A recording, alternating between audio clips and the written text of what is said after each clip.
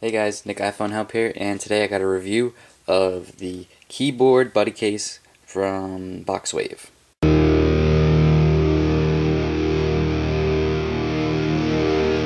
Okay guys, so I've had this keyboard for a long time and I promised you guys that I would be doing a review of the keyboard. I originally got it back in like November time for about 80 bucks off of Amazon. I got the backlit edition, so basically the keys light up behind it. That's basically all that's different from the other ones. But I was gonna do the review, but then I got busy, and then I don't know. So I've had much more time to experience the case itself and the keyboard functionality. So I think this review will be a lot better than the one that I would have done back in November. So basically, this is the box that you get with the keyboard. You get Boxwave, the backlit edition, easy start guide, and talks a little bit about it. It works for the 4 and the 4S, and there's the back of the box, and there's the design. So it includes a micro USB to USB to charge the case, and you can use the USB to plug it into the wall, your computer, anything that uses USB. And then it's on and off switch, which is located right here. And then you have the pairing thing, and then there's your charging port right there, and that's basically it for the case.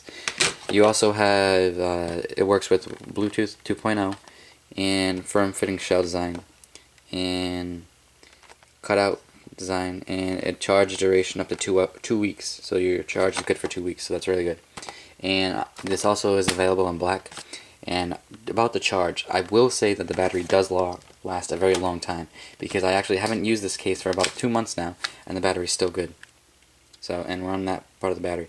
So it's about to go dead. So when it's full, it will be blue over here, and then it'll go down, and then when it's on the lower end, it will be white. So that's how you know. But basically, I've already paired the device, but in order to pair the device, what you're going to do is you're going to go into your settings, then you're going to go down to general, and then to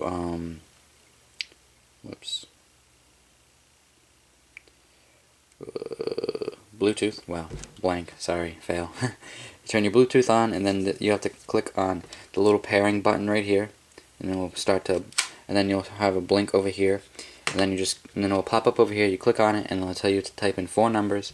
You click the numbers on the keyboard, and then you press enter, and then it'll be paired. So right now my device is paired, so I'm going to put it in the case. So now it's in the case, and now all the keys are functional. So see, there's a home button right here. I can click on the home button, and it'll take me to my home screen. So when I had my phone jailbroken, I did have the SB rotator, and you can rotate your thing. So no matter where you are, you can have your phone like this, and it'll type. So let's go into notes really quick. Open up a new note, and if you turn the screen, it'll turn like that, and then all you can do is type, and everything will be great.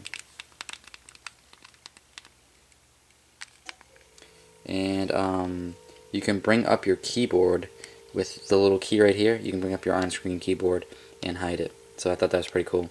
So if you want to get it to your emoji, you can just click there and then bring it down, and that'll be it. So that's basically what I used to do. You can also lock your device, and then if you press the lock key, it will open up your screen. It won't bring you back to your lock screen. So that's kind of a downside. So say you have a lock code on it, it will go past your lock code. I don't have one on, but yep. So that's the keyboard, and again, you can press the home button from here, and you'll bring your home screen. After a while, I don't know what I did to my keyboard, but I don't know if you can hear this.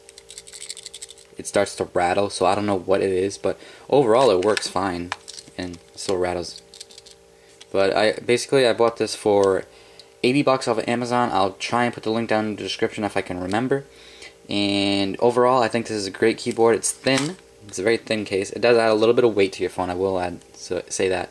But the keyboard works fine.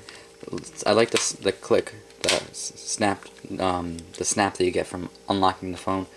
But overall, I think the keyboard's great, and yeah, it's worth the pickup in my mind. If you're one of those people that had a physical keyboard before, and you're not used to the touchscreen of the iPhone, which is basically what it's made for, but if you need some help, or maybe if you just want to change something up, because this does turn heads, because I know when I first got this phone back in November, my friends were like, whoa, is that like the new iPhone 5 or something like that with the keyboard, or did you mod it somehow? And I was like, no, I just bought the case. But it's kind of fun to mess with people's head and say, yeah, this is a new iPhone, it has the keyboard and stuff, because it looks like it matches. This was used to be pearl white, but now it's kind of dirty. That's one downside from the white case. It does get a little bit dirty. But it looks pearl white, so it's like the same thing as the keyboard. So it's like, did Apple really make that? But obviously it has the back Boxwave logo on it. So with a closer look, you can tell it's not part of the phone, but it's pretty cool to say I have a keyboard with my iPhone. So something unique, something different, and overall I think the case is really great. So this has been a review of the KeyBuddy Boxwave case for the iPhone 4 and 4S, and this has been Nick iPhone Help. Thanks guys for watching. Peace!